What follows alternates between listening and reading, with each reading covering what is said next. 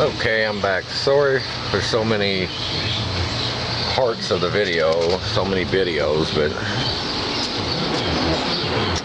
this thing just turned into a project, so there it is. I just got through putting silicone all the way around the inside of it there.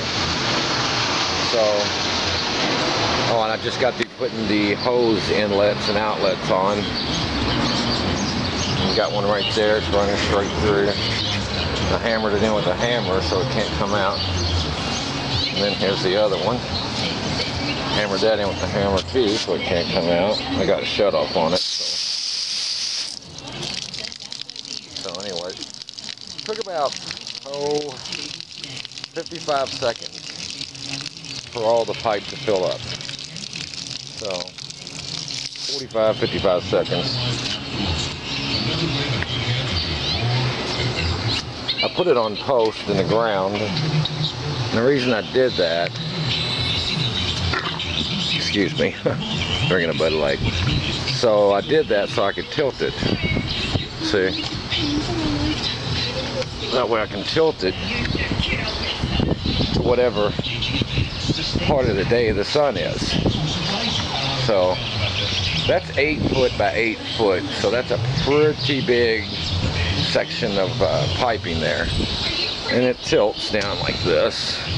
You can tilt it to whatever. When the sun's on that side, you just tilt it down on that side.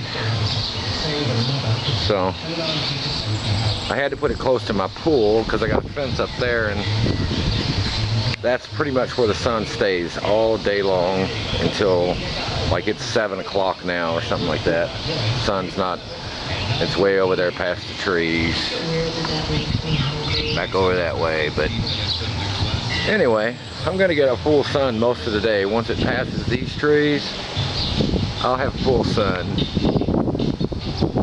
So what I'm gonna do is I'm gonna just take plastic, that's clear plastic, I'm gonna staple it over it.